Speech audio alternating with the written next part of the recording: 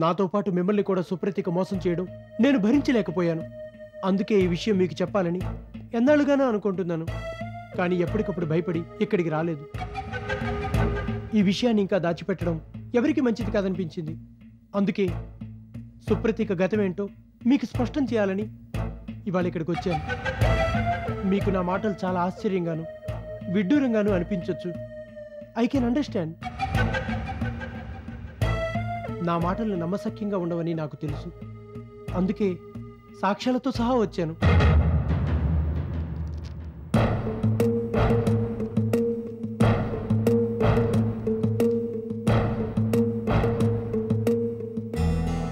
ఇవి మేము పెళ్లి చేసుకోవాలనుకుంటున్నప్పుడు దిగిన ఫోటోలు. ఇవి తను నాకు స్వహస్తాలతో రాసిన ప్రేమలేఖలు. పెద్దవారు, మీకు ఇవన్నీ చూపెట్టాలంటే ఇబ్బందిగా ఉంది, కానీ తప్పడం లేదు.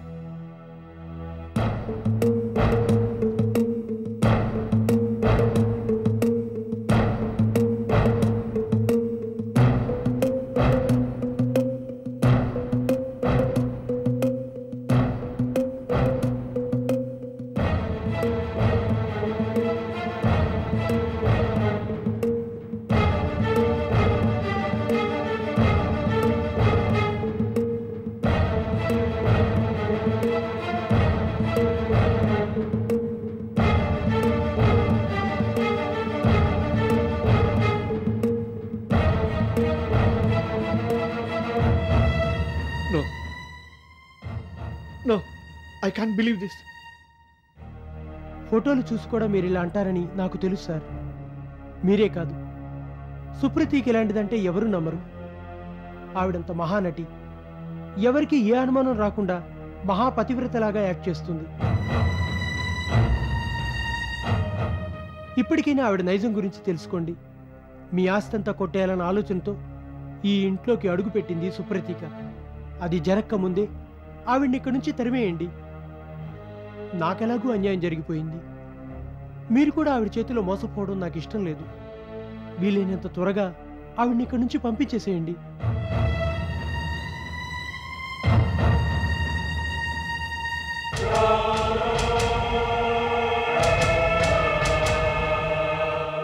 ఆ ఉత్తరాల్ని కూడా ఒకసారి చదవండి.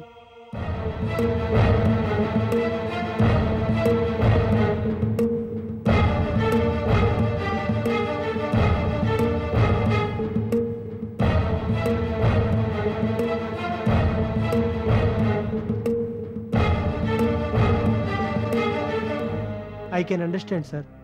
మీరు ఈ నిజాన్ని తట్టుకోలేరని నాకు ముందు నుంచి తెలుసు. అందుకే ఇక్కడికి రావడానికి ఇంతగా ఆలోచించాను. అది సుప్రతిక్ హ్యాండ్ రైటింగే. కింద ఉంది ఆవిడ సంతకమే. ఆ ఉత్తరం చదివిన వాళ్ళెవరైనా తను నేనెంత గాఢంగా ప్రేమించిందో అర్థం చేసుకోగలరు. అదంతా ప్రేమేనని నాలాగే వాళ్ళు మోసపోతారు.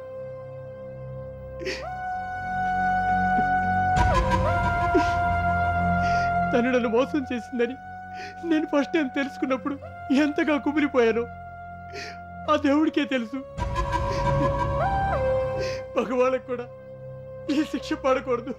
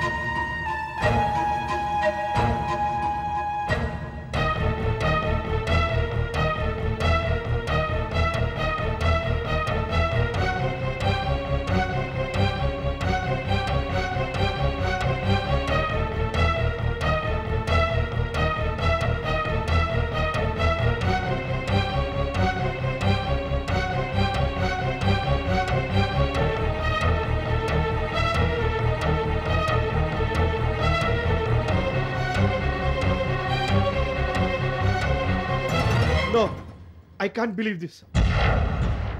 సుప్రతిక ఎలాంటిదో నాకు బాగా తెలుసు. ఈ ఇంటికి వచ్చిన దగ్గర నుంచి చూస్తున్నాను. నిప్పు లాంటి మనిషి. ఈ ఫోటోలు ఉత్తరాలు చూసి నువ్వు చెప్తుందంతా నిజం నేను నమ్ముతాననుకున్నావా? ఎవరెలాంటి వాళ్ళో త్వరలోనే తెలిపోతుంది. ఇలాంటి ఫోటోలు ఉత్తరాలు సృష్టించడం ఈ రోజుల్లో చాలా తేలిక. వీటి ద్వారా నన్ను మోసం చేయాలనుకుంటే నీ అంత అమాయకుడు ఇంకొకడు ఉండడు. You are really very stupid. నన్నంత తక్కువ అంచనా వేసావన్నమాట. అది కాదు సార్, నేను చెప్పేది. మర్యాదగా ఇక్కడి నుంచి వెళ్ళు. ఇంకెప్పుడు ఇటువైపు రాకు. ఇలాంటి సాక్ష్యాలతో మా అందరి బుర్రలు పాడు చేయాలని ప్రయత్నించకు. లేకపోతే న్యూసెన్స్ చేస్తున్నావంటూ పోలీస్ రిపోర్ట్ ఇస్తాను. అనవసరంగా ఓ అమాయకురాలిపైన అభాండాలు వేయదు. You will suffer heavily. పెద్దవాణ్ణి చెప్తున్నాను. నువ్వింత పని చేసినా నిన్నేం చేయకుండా హితవు చెప్పి పంపించేస్తున్నాను. అది నా సంస్కారం. నా సంస్కారానికి సహనానికి కూడా హద్దులుంటాయి. కాబట్టి ఇంకెప్పుడు ఇలాంటి ప్రయత్నం చేయొద్దు. వెంటనే వచ్చిందాన్ని వెళ్ళు. అది కాదు సార్, నేను చెప్పేది అసలు మీరు విషయాన్ని తెలుసుకోకుండా. ప్లీజ్ ఇంకేం మాట్లాడదు. Please leave this place. నాకు అనవసరంగా ఆవేశం తెప్పించద్దు. Don't ever try these silly and childish pranks with me. ఇలాంటి పిచ్చి పిచ్చి వేషాలకి ముందెప్పుడు నా దగ్గర వేయాలని ప్రయత్నించద్దు. దెబ్బతింటావు.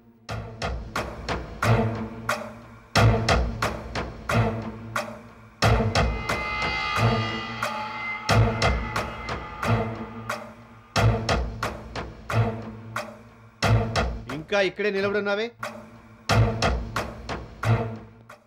ఆగు. నువ్వు తీసుకొచ్చిన చెత్త అక్కడే వదిలేసి పెడుతున్నావు. వాటిని నీతో పాటే తీసుకెళ్ళు. ఇంకెప్పుడు ఈ ఇంటి ఛాయలకు కూడా రావద్దు.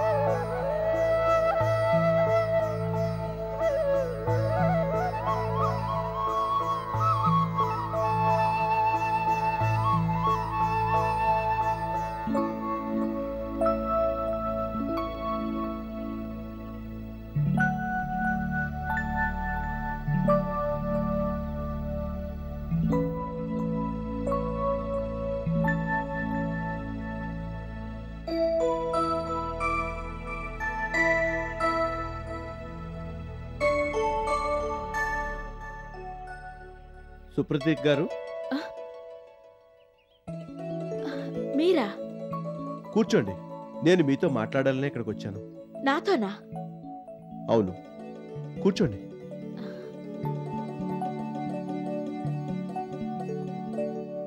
మీరసలు ఇటువైపు వచ్చారేంటి? ఏం లేదు, పక్కనే ఉన్న షాపింగ్ మాల్లో షాపింగ్ చేద్దామని వచ్చాను. ఈ గుడి గురించి మమ్మీ నాతో చాలాసార్లు చెప్పింది. ఎప్పుడైనా వీలైతే వెళ్ళమంది. ఎలాగో ఇంత దూరం వచ్చాను కదా అని ఇటువైపు నడుచుకుంటూ వచ్చాను. ఎంతలో మీరు కనిపించారు. అలాగా? దేని గురించి దీర్ఘంగా ఆలోచిస్తున్నారు? నేనా? అవును. ఏం లేదే. లేదు, నేను మిమ్మల్ని చూసినప్పుడు చాలా సీరియస్గా డీప్గా దేని గురించో థింక్ చేస్తున్నారు. అలాంటిదేమీ లేదు.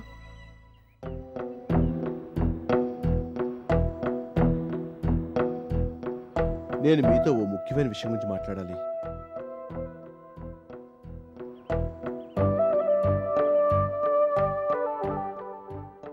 ఇక్కడ బాగుండదేమో. ఇంకెక్కడికైనా వెళ్ళి మాట్లాడుకుందాం. ఏ విషయం? వస్తే మీకే తెలుస్తుంది కదా. అంటే అది నేను... లేదు, మీరు తప్పకుండా రావాలి. మీకు ఇంటికి ఇప్పుడు అర్జెంటుగా వెళ్లాల్సిన పని లేదంటే వెళదాం. అర్జెంట్ పనేవీ లేదు, కానీ... మీరు ఇంకేం మాట్లాడకండి, నాతో పాటు రండి. మనం మాట్లాడుకున్నాక నేనే మిమ్మల్ని మీ ఇంటి దగ్గర డ్రాప్ చేస్తాను. మీ కార్ని వెళ్ళిపోమని చెప్పండి. అది కాదు, నేను... ప్లీజ్, మీతో మాట్లాడేదాకా నాకు మనశ్శాంతిగా ఉండదు. నా మాట వినండి.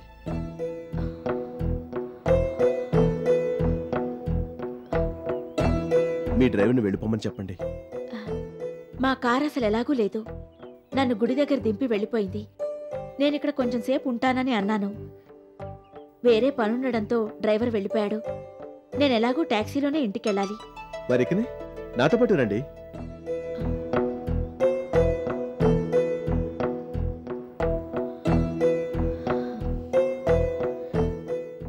సరే పదండి. థ్యాంక్స్.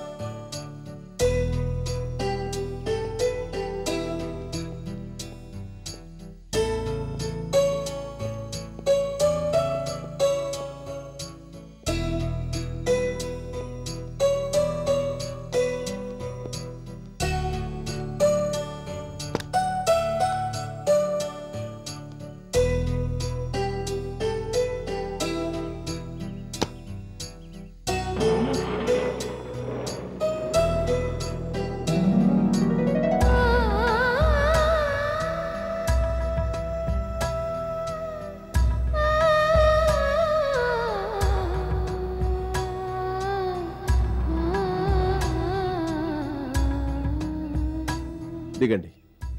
మనం ఎక్కడికొచ్చాం? నేను ఇందాకడి నుంచి ఆలోచిస్తున్నాను, ఎక్కడికి తీసుకెళ్తున్నారా అని. ఏం లేదు, మనం ఫ్రీగా మాట్లాడుకోవాలంటే ఇక్కడైతే బాగుంటుందని ఇక్కడికి తీసుకొచ్చాను. దిగండి.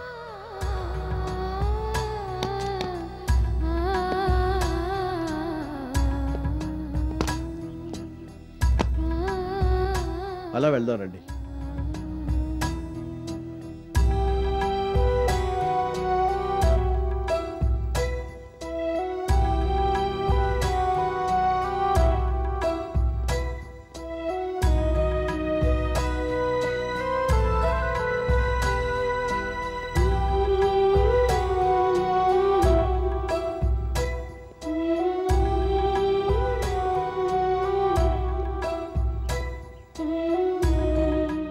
ఇక్కడ బాగుంది కదా, కూర్చుందాం.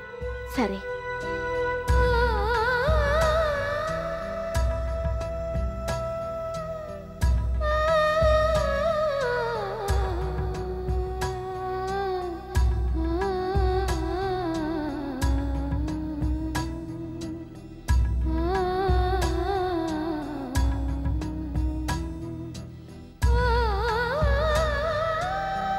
ఇక్కడ చాలా ప్లెజెంట్గా ఉంది కదా.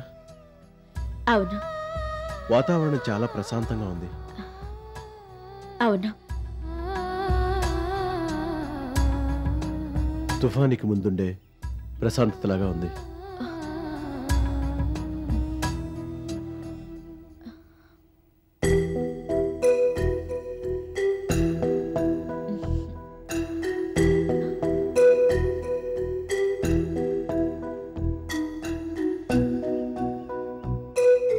నేను ఈవేళ కొన్ని పర్సనల్ విషయాలు అడగాలనుకుంటున్నాను. నన్ను అపార్థం చేసుకోరు కదా? పర్సనల్ విషయాలా? అవును. ఇందులో అపార్థం చేసుకోవడానికి ఏముంటుంది? నేనేం అనుకోను, అడగండి. మీరు ఆ ఇంట్లో సంతోషంగా ఉంటున్నారా?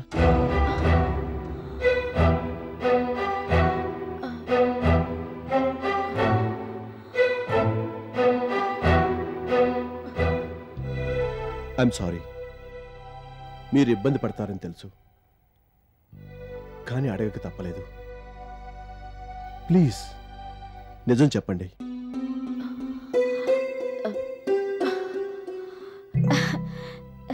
మీరు భలేవాళ్లే. అదేం ప్రశ్న? అయినా ఆ అనుమానం మీకెందుకొచ్చింది? ఇది నా ప్రశ్నకి సమాధానం కాదనుకుంటాను. కొన్ని ప్రశ్నలకి సమాధానాలుండవు, మరికొన్ని ప్రశ్నలకి ప్రశ్నలే జవాబులు. మీరేదో మాట్లాడి టాపిక్ని డైవర్ట్ చేయాలని చూస్తున్నారు. లేదు, ఈ ప్రశ్నకి నేనిప్పుడు సమాధానం ఇచ్చినా మీకు అర్థం కాదు. అందుకని ఇవ్వకపోవడమే మంచిది. లేదు, మీరు నాకు సమాధానం ఇచ్చి తీరాలి. ఇది అడగడానికా ఇక్కడి దాకా తీసుకొచ్చారు? నేనింకేం అడుగుతారో అని ఒకటే ఆలోచిస్తూ కూర్చున్నాను. ఏ, ఇదంత చిన్న విషయమా? కాక మరేంటి? అయినా ఇదేం ప్రశ్నండి? మీరు ఇవాళ చాలా ఎక్కువగా నవ్వుతున్నారు. ఈ మధ్యకాలంలో మీరెంతగా నవ్వడం నేను చూడలేదు. మీరు నవ్విన కొద్దీ నా అనుమానం రెట్టింపు అవుతోంది. అనుమానమా? అవును, ఆ నవ్వుల వెనుక ఎన్ని బాధలు దాచిపెడుతున్నారు అని అనుమానం. మీరు మరీను. నాకు ఎటువంటి బాధలు లేవు, సరేనా?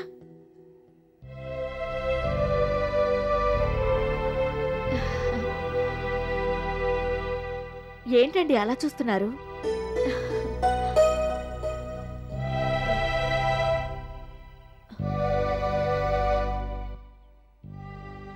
మీ నవ్వులో జీవం లేదని మీకు కూడా అర్థమైనట్టుంది.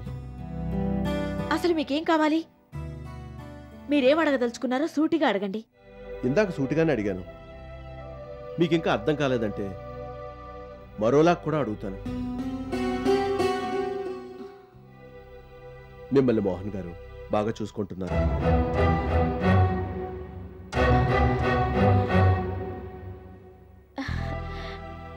ఇవేం ప్రశ్నలండి బాబు? నాకు నిజంగా పిచ్చి నవ్వొస్తోంది. మీరెంత నవ్వినా నేను మోసపోను. నాకు నిజం తెలుసు.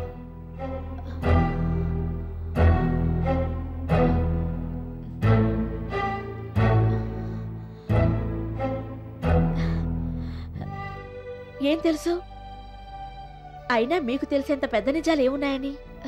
ఆ రోజు నేను మీ ఇంటికి వచ్చినప్పుడు ఎందుకు ఒంటరిగా గదిలో ఏడుస్తూ కనిపించారు? అబ్బా, నేను ఆ రోజే చెప్పాను కదా, మీకెందుకలా అనిపించిందో. నేను మాత్రం ఏడవలేదు. ఒక్కొక్కసారి మన కళ్ళు చెవులు మనల్ని మోసం చేస్తాయి. కళ్ళు చెవులు మోసం చేస్తాయేమో కానీ మనసు మాత్రం చేయదు. ఆ రోజు మీరు కుములు ఏడవడం నేను కళ్ళారా చూశాను. మీరు చాలా డిస్టర్బ్ అయి ఉన్నారని నాకు తెలుసు. ఇప్పుడు ఆ విషయాలన్నీ దేనికి? నాకు కావాలి. మీకే అనుమానాలు అక్కర్లేదు. నేను ఆ ఇంట్లో బానే ఉన్నాను. నన్ను వాళ్ళంతా బాగానే చూసుకుంటున్నారు. I'm very happy. సరేనా? మరి ఆ రోజు మీ అత్తగారు ఎందుకలా బిహేవ్ చేశారు? మా అత్తగారా? ఏ రోజు? ఏ రోజో మీకు బాగా తెలుసు. ఆ రోజు నన్ను అక్కడ చూసి ఆవిడ చాలా చికాకు పడిపోయారు. కొంచెం కూడా మర్యాద చూపించకుండా మాట్లాడారు. నేను ఆ విషయాన్ని ఎప్పటికీ మర్చిపోలేను. మీరెంతగా కప్పిపుచ్చాలని ప్రయత్నించినా మీ ప్రయత్నం నెరవేరదు. ఆవిడ కళ్ళల్లో కోపం, అసహ్యం స్పష్టంగా కనిపించాయి. మీతో నేను అలా మాట్లాడడం ఆవిడికి అసలు ఇష్టం ఉన్నట్టుగా లేదు.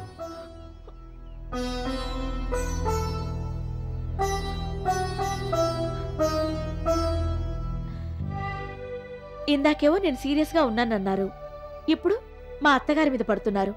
ఇదంతా చూస్తుంటే మా అందరి మీద మీకు చాలా కోపంగా ఉన్నట్టుంది.